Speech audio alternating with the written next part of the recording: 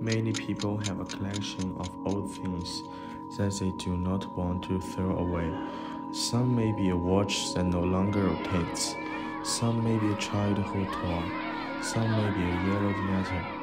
And some may be the story of an old photo. They are quietly collected in a corner, record an unforgettable event.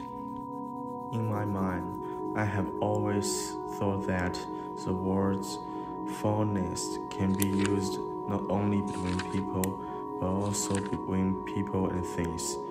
If a person every day with a certain things to see, morning and evening, then this item will occupy a certain position in human mind.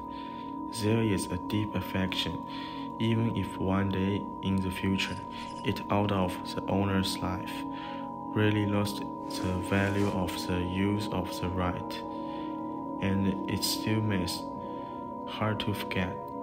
It witnessed a long time, recorded joys and hardships of life, inscribed with a long story. These old objects, although they have lost their original function and value, but in our mind, they are priceless. They have witnessed our growth and carried out our emotions. They are the source of our memories and our emotional support.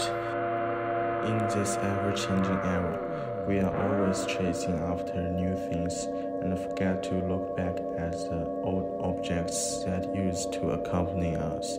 But these old objects are the most precious parts of our lives.